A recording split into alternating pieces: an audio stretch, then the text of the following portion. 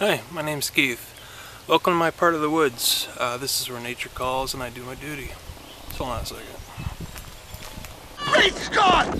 So I had a dream the morning of May 31st. Special dream, and it also happened to be my buddy's birthday. He passed away. Oba. He's my best friend. So in my dream, I actually experienced the rapture, the Christian rapture, Ascension. It's also called the event, and I'm gonna talk about it. My thought pattern is kind of intermittent. I've had a stroke, so if I cut in and out with segments, it's from now on into the future. That's gonna be why. It's not gonna be because I'm trying to cut the video a little bit shorter like some people do. Okay, so today is June 2nd. I tried recording yesterday. Well, I did record. I was a little bit too much in my natural state, and I want to be taken a little bit more seriously than in my natural state. And well, this is my natural state right here. Ah, it's snowing. Okay, back onto the dream now. So in my dream, I was asleep. I wasn't awake, coherent. I wasn't ready for the event. But because my heart was in the right spot, in the right location, in the right vibration, and in God and Jesus and Christ,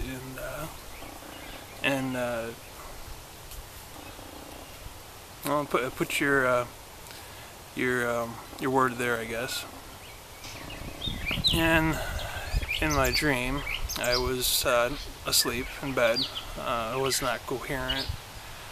I wasn't ready for the ascension process, which only took 6 seconds in our perception of time.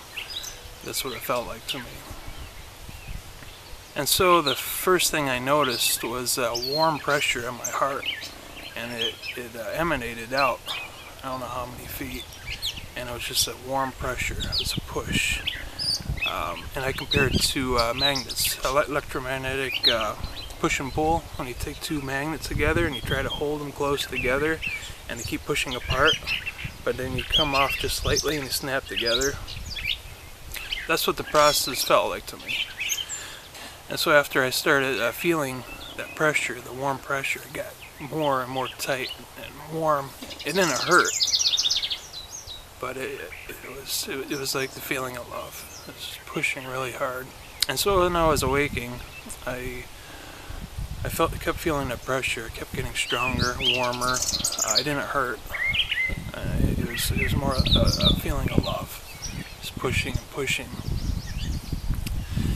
And I looked up into the sky. It was to the northwest, and the sky turned from black to white. It was in one location. It was a dark red, like a burgundy red, and then it slowly got brighter into orange and to yellow. It was taking up the whole sky until it was white. And that's when I felt the snap. It was like watching Star Trek Enterprise. When it jumps into warp drive, you know, it starts up, shoots off, or a Millennium Falcon. And so it's like a charge and then it's a pull and a throw.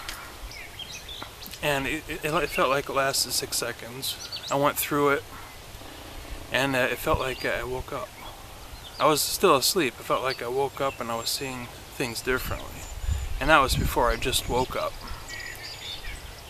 And so it actually felt like a pulse, almost like coming alive. It was just a big gasp of air and relief, and it felt great. I was on the same location, just it was different. It felt a lot different. Still in the dark. I knew what just happened. I was thinking about other people, hoping that they were there with me. But it was still dark in my bedroom. The bed was there. I think it was my bedroom. I was very comfortable where I was. And then that's when I woke up. So if you'd like to actually feel this for yourself, take two magnets and slowly push them together and you could feel it push away. You could feel your hands push away, and then at just the right position it snaps together. That's what I felt like. It wasn't scary.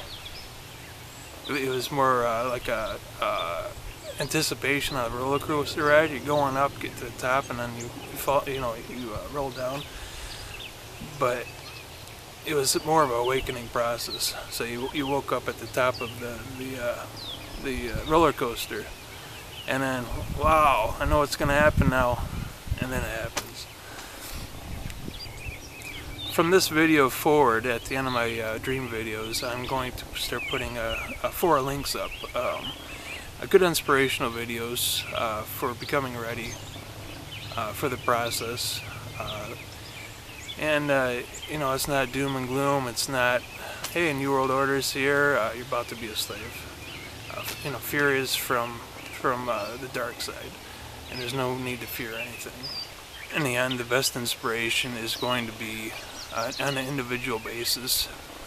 What a person creates and brings forward to the world to bring joy and inspiration to people. And these videos have helped me out, and from now into the future, I hope they do help you out as well. Bye!